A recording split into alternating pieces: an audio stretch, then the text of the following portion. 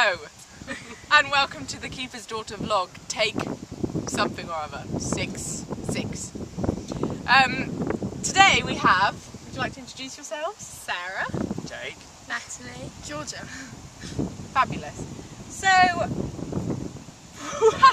what projects have you done with the company so far? I Sarah, did the summer school last year and we did Romeo and Juliet, and I've also done the acting classes this previous summer term.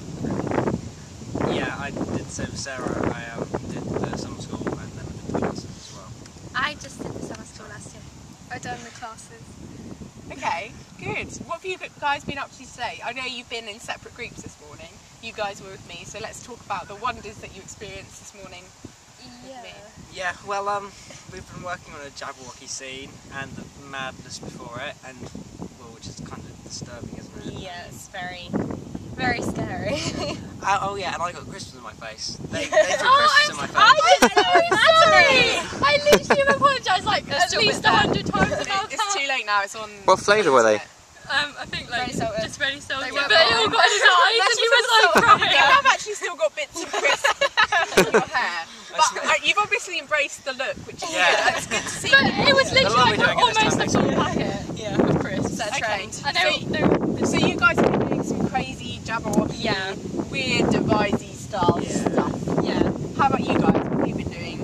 We've been like just doing running through the scenes, and with the caterpillar one, learn how to entrance, and then then your voice, and the whole thing about the sword.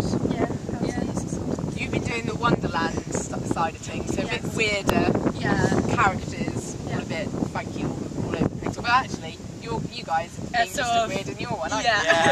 So, those who are doing the acting classes, so that's you, Georgia, Jake, and Sarah. Not Natalie, because she's I live rubbish. too far away. She doesn't love us enough. I do love What you. would you say to people who might be thinking about doing the acting classes starting in September? What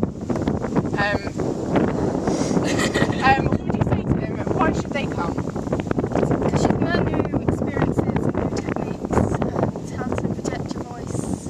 And 9 square. It's a very professional approach compared to what sometimes done in schools, so it's good to And everyone's lovely. apart from me. It's okay because we keep it separate from the rest. They just spent their whole time crying because I'm not there. Yeah.